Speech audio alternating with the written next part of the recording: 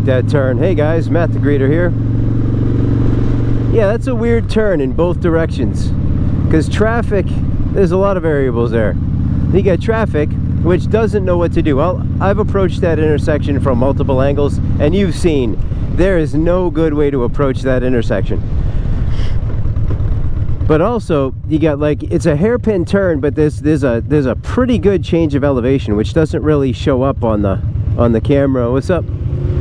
And makes it a little bit tricky, and you also get people hugging they're like actually coming over the double yellow line there. So this, I usually avoid that intersection, but I'm planning my route in my head right now, and I started my planning ahead of that intersection. Normally I go out of my way to avoid it because it stinks. Anyway, today I'm riding over to old Quincy, city of Quincy, city of Presidents, Granite City, and gotta run an errand. So it's a little bit of a hike. It's not really, okay, let me qualify that. Quincy is not far from where I live, but the traffic and obstacles in between where I live, actually the traffic and obstacles between where I live and everywhere else in the world is the problem, really. So if it wasn't for, you know, the incredible amount of traffic around here, there's no end to where you could get in a hurry around here. Boston obviously is right up the street. Quincy's next door to Boston. Plymouth, sure. New Hampshire, yeah. Cape Cod, absolutely. But it's those 45 billion automobiles,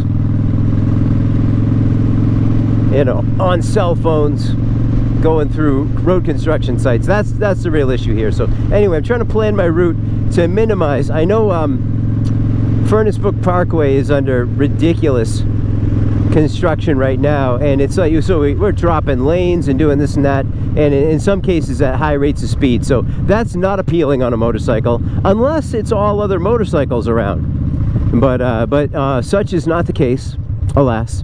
So then I'm trying to think, do I want to go back roads? I could just do some back roads, and but the back roads are all busy too.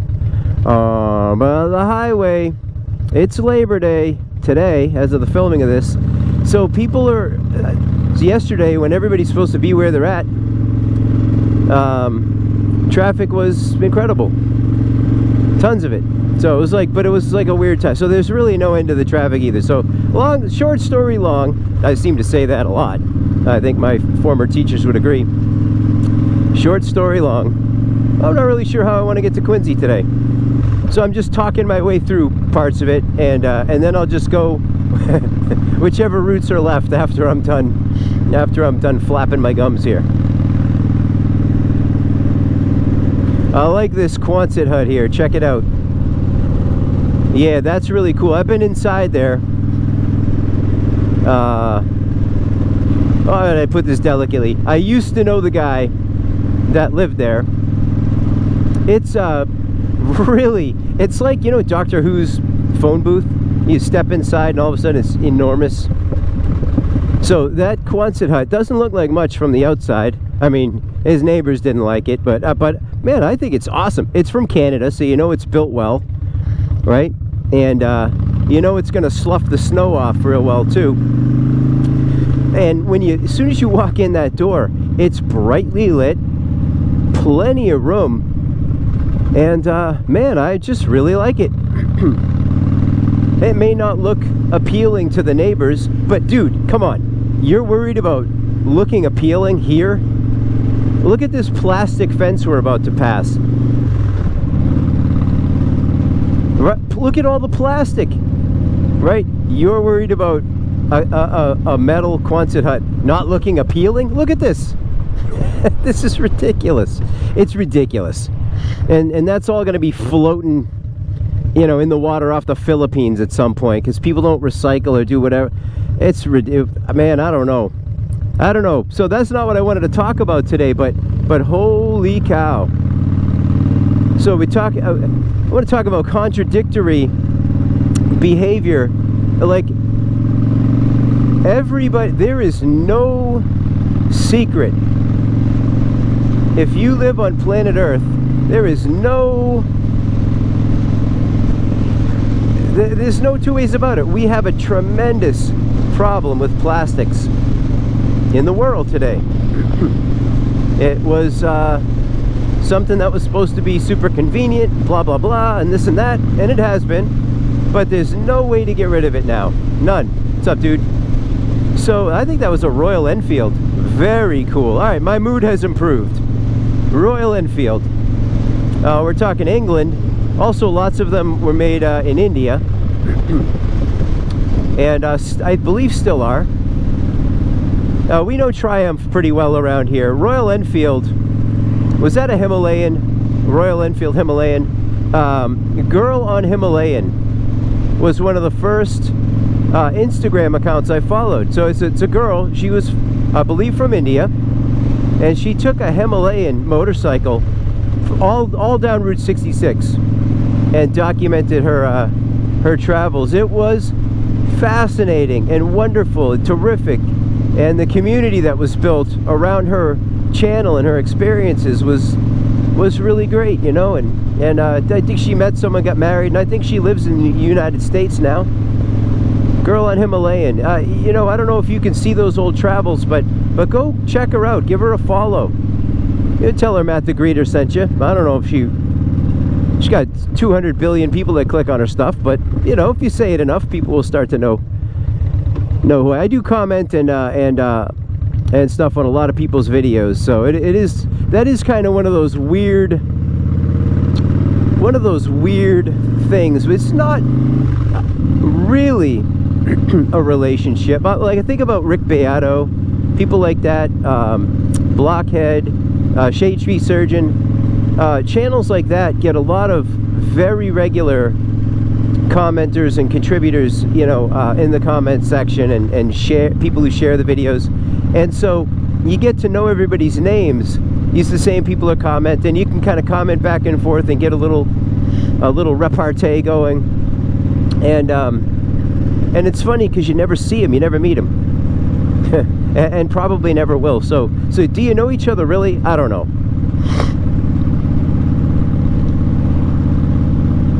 Anyway, I don't know. So what am I proposing? We build fewer plastic fences, for one. It's easy, right? But here's a wooden one, right? Plant some trees. Build a wooden fence, and you know what? You paint it once in a while. And taking care of it, I feel like, is earning it in a way. You can have it if you agree to take care of it. Now, the plastic fence, people put it up and they just never think about it again. It's somebody else's problem down the road. So I don't know. It's not like you can burn a painted wooden fence after, because burning the paint ain't good for the environment either.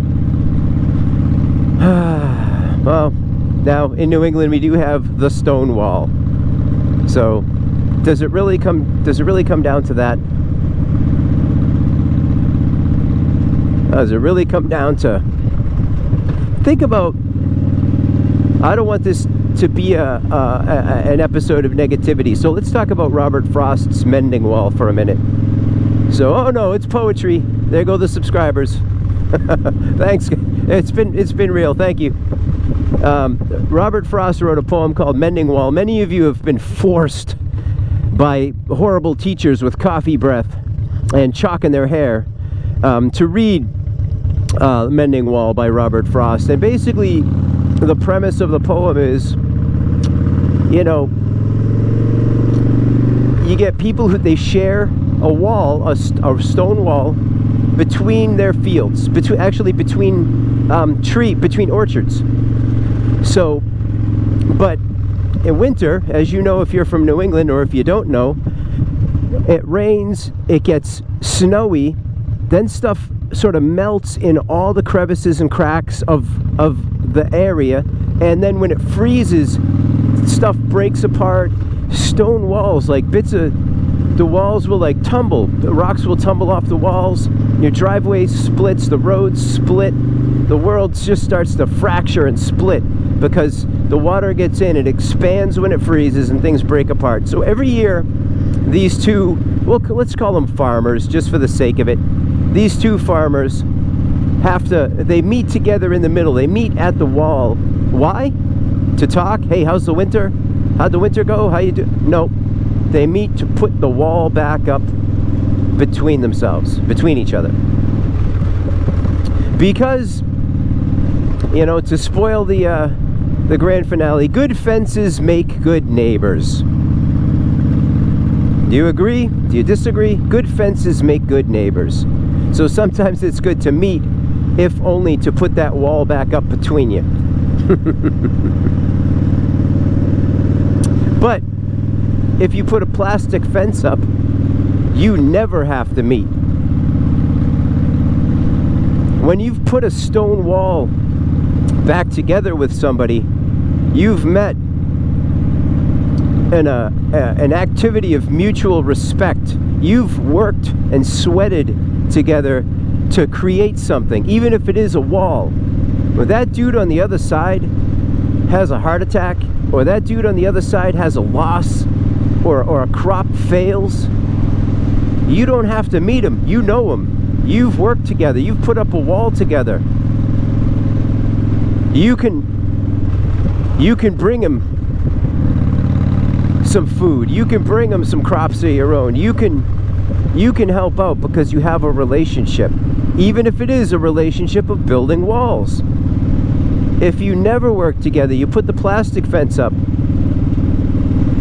the dude on the other side has a big issue, you don't ever hear about it, and then somebody else moves in. Maybe you have a property dispute. Who knows, man? But sometimes meeting together in conflict is better than never meeting at all. At least that's how I see it. Because they weren't lobbing rocks at each other's house. They weren't doing this, doing that. They were meeting together. I don't know, man. I don't know what I'm trying to say.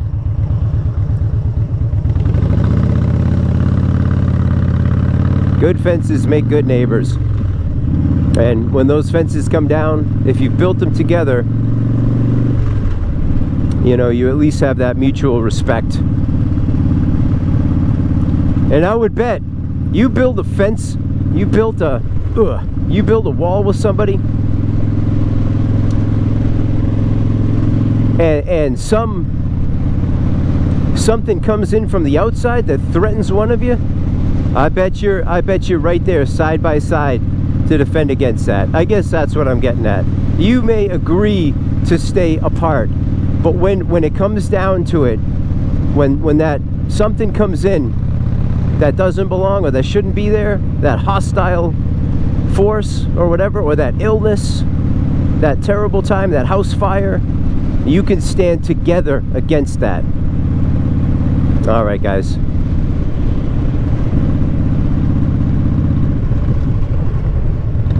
Hey, she's gonna give the finger to that guy because she went through a stop sign. They ought to build a wall together. Hey, I'm Matt the Greeter. I'll check in with you soon. Hey, let's try to make it positive. Leave a positive comment. Let's turn this ship around, huh? All right, guys, I care about you. I'll check in with you soon. Bye.